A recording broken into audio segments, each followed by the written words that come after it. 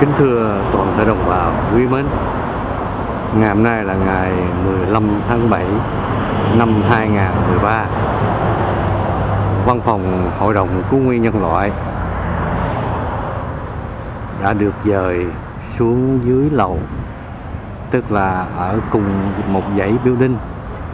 Nhưng mà theo lời yêu cầu của đồng bào ruột thịt thân thương quý mến của chúng ta, thì văn phòng của chúng ta đã được dời xuống dưới lầu phía bên này. Kính thưa đồng bào thân mến,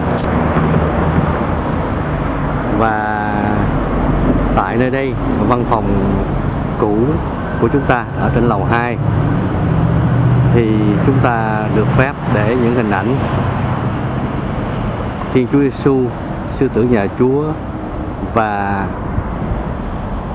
hình ảnh linh hồn của những anh hùng chiến sĩ hiện ra đã được để lên khung cửa kính để cho đồng bào bá tánh đến đây ngắm và tĩnh tâm.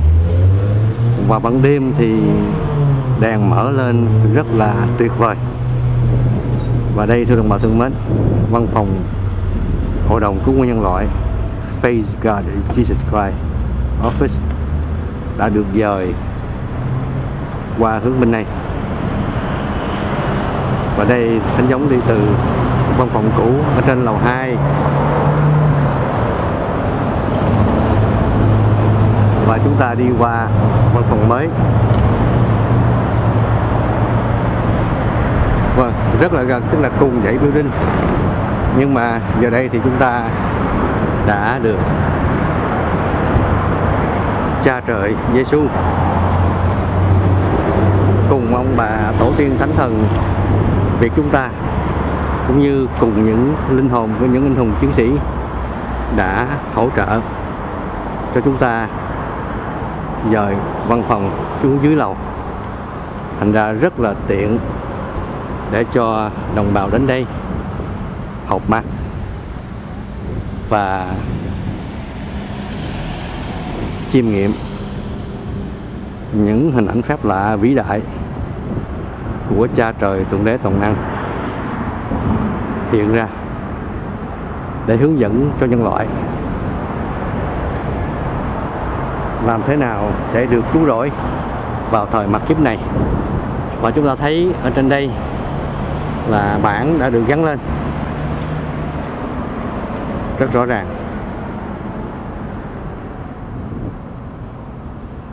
Và văn phòng cũ ở phía bên này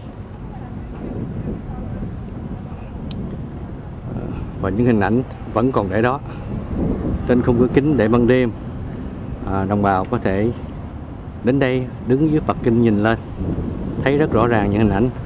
Và văn phòng mới thì ở dưới lầu ngay đây.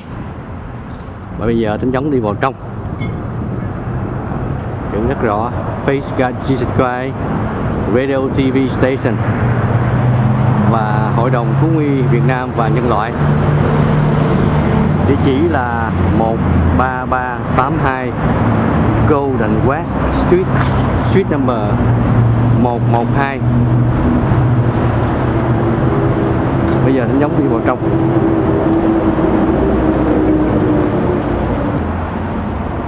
Ngay phía ngoài thì có đề chữ All human need to repent.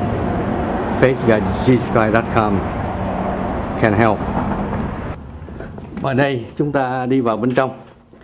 Và đồng bào biết rằng thánh giống đang set up, sắp xếp để cho đồng bào bá tánh chúng ta đến đây chiêm nghiệm những hình ảnh phép lạ vĩ đại của Thượng Đế ban cho nhân loại.